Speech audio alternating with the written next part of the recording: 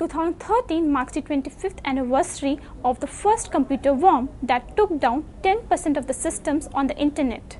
Known as Morris worm after its creator Robert Tapan Morris, this worm opened the world to the idea of cyber threat. 25 years on, the cyber threat landscape has changed completely.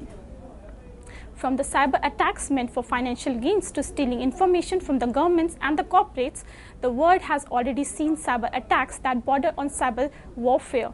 One of the historical examples being 2010 cyber attack on Iran's nuclear facility through a virus called Stuxnet.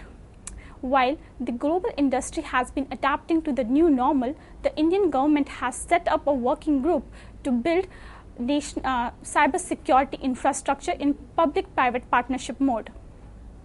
This comes as the government struggles to implement national cyber security policy that came earlier this year.